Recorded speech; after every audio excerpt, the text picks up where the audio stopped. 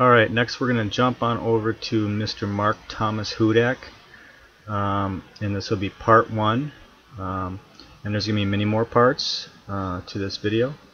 But anyways, Mr. Hudak was our board treasurer for a very short time, and I believe he was appointed. He was not elected. I don't recall any kind of literature or anything saying that he's up for election, so he was appointed.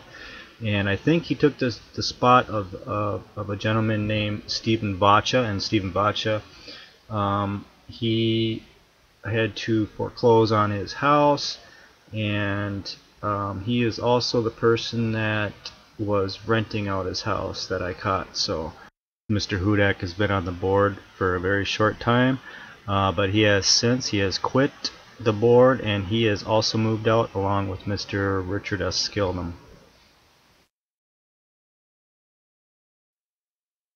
Alrighty then, here is the very first 2 sentences of Mr. Hudak's affidavit. And what do we find? We find the word townhome.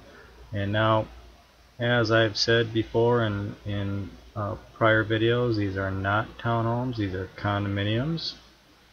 And let's just take a look at our front cover of our rule book here.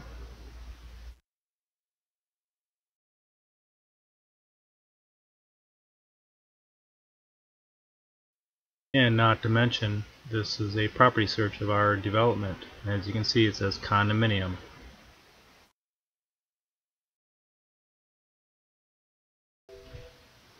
Alright, so this ends part 1 of Mr. Hudak Commits Repeated Perjury.